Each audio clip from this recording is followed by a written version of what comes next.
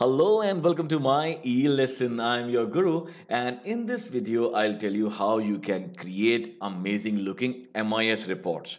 A lot of people ask me how to create an MIS report, and that we need to learn a lot of advanced formatting and functioning to create good looking MIS report. I say that is bullshit. Yes, mark my words, that is bullshit. This is a MIS report that I have created for you for the marks of student 1 for these respective subjects: maths, English, science, Hindi and history. And all these 5 charts are showing the same data in different way. MIS is nothing but visualization or visual representation of your data. You can use simple charts which are available to show your data and show it meaningfully. That's the point. You don't need some flashy looking charts. All you need to do is showcase your data so that the other person who is looking at it is able to understand. See, in this chart, I have shown student 1's marks in these subjects in a bar chart, and I have formatted it to look like this. Now, this is also doing the same thing. The size of these boxes is correlating to the marks. History is 86, it has the biggest box. Then you have 74 for science, it has another very big box. See, similarly, English 70 marks. Over here, I have used a pie chart which shows a breakup of the marks in percentages. Here, I have used a column chart with a different formatting and the way the marks are being shown over here. And this is a line chart. Isn't this looking good? So this is a MIS report. Let me show you how to create one yourself. You can go to even myelesson.org, that's my website, and see such videos for free over there, or even buy our courses. Now I have the same data over here. I'm going to select this section. All right. I'm going to insert, and the best thing to do is first of all go to recommended charts. It will show you the best charts that you could use. This is one chart I'm using. Okay. Okay. Bring it over here.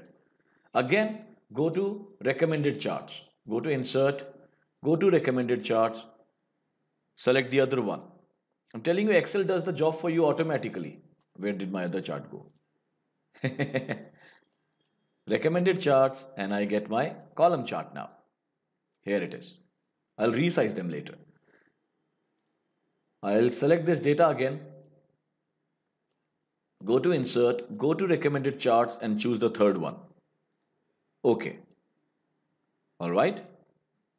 Now I'll click over here again. Go to insert and choose a line chart.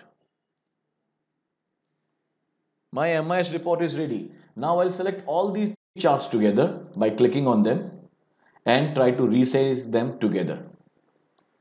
See? I'll select all three again, these three, and I'll try to move them. See? I'll click out and then I'll be able to move every one of them individually. Ready, correct? Now all you need to do is click on the chart, go to this design section and start choosing the designs that you like the most. This one. I'll show you more formatting options. See? From here you get amazing looking charts. Now, once you have clicked in them, any of the charts, go to quick layout. And from here, select how you want your data to be shown. See? Like this. Then over here, go to quick layout. Choose a one that you like.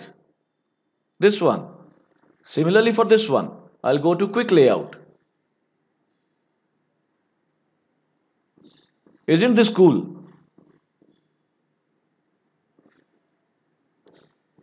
See?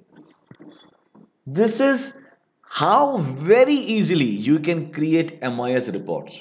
I have created around 20 videos on MIS reports. They are an intermediate and advanced level also. All right. Now, you don't need to know all that to create a MIS report. This is simple. This is good enough. This shows the data in a meaningful manner, isn't it? And in case you want to see advanced MIS videos, you can go to the links in the description or go to my website and see them. All right. Well, I hope you liked this video and you learned how to create MIS reports. If you did, please click on the thumbs up sign and do subscribe to the channel so that whenever there is a new video out, you will get to know about it, and I will also like it when you subscribe to my channel. All right. Thank you so much for watching. Have a wonderful day ahead. Happy learning.